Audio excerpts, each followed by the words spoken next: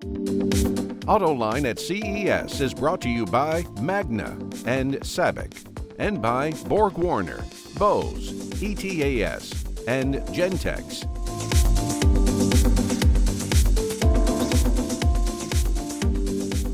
Dave Sullivan is the marketing leader for batteries and electrical at Sabic.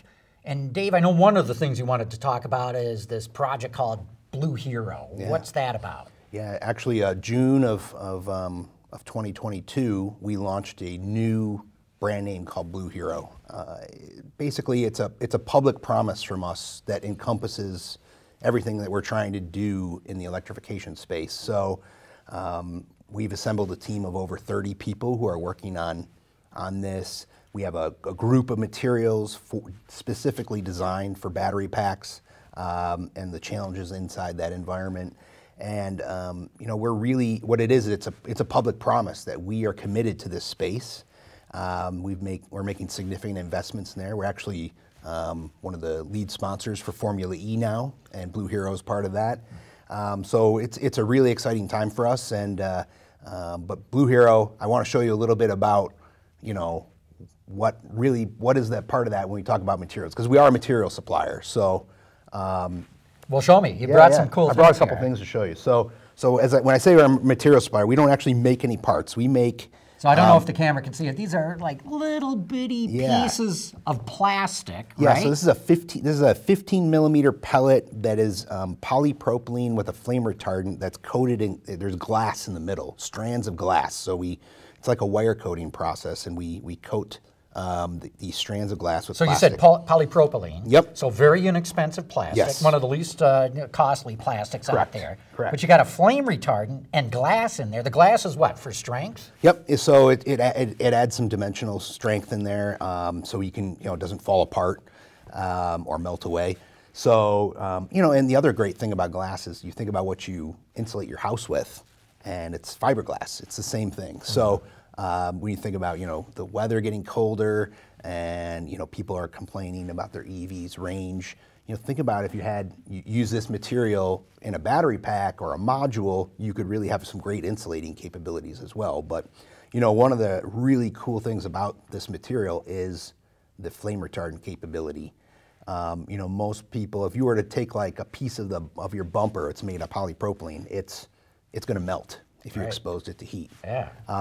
So we've developed this material that does not melt, and it's pretty cool. And you've got some ways to prove it here. Okay. Yeah. So this is a piece of aluminum that we put on a. Let's hold that up to the camera because then you can see there's a hole that goes right through the middle of it. We put this in front of a torch, and this is basically the same thickness that you would find in a lot of battery packs today for the cover.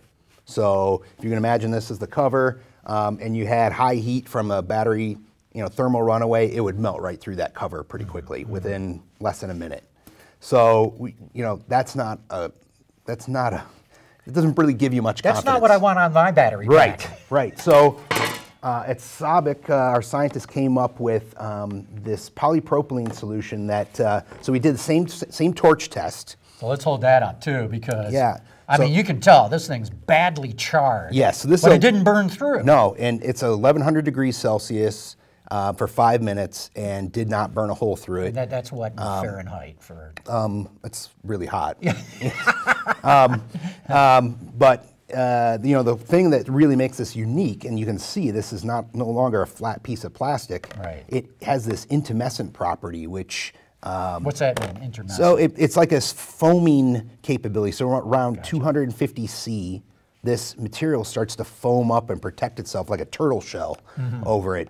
And it's still hard. I mean, yes. It's not like weak or anything. No, and this is what really can protect. Compared to this, no hole, no nothing. And there's a lot of other things that happen inside a battery pack. So we just did a heat test on this one. It was, and it was very promising. So back in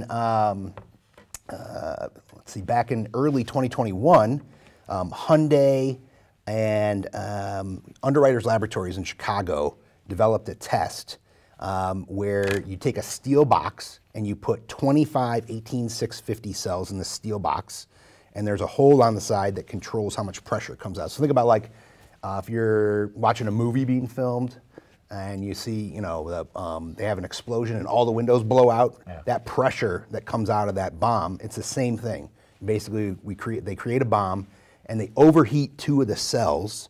So this is called UL2596. It's a thermal runaway. It's a thermal runaway test, and they all of the cells in the box will go in. And what they do is you put this material or whatever material you want to screen on top of the box, and you bolt it down. And then as long as it does not perforate or have a hole through it due to the pressure or the amount of metal and other things flying out of the cells or the heat, then you pass. So, so we did this with our StayMax, and what this is StayMax is one of your brand names. Yep. So StayMax is this little pellet that I showed you with the glass. Yep, with the glass in it. Yep. So it's a long glass polypropylene. So, and what you end up getting is this is the bottom side of that test, and this is it's charred, of course, but it did not melt, and there's no hole through it.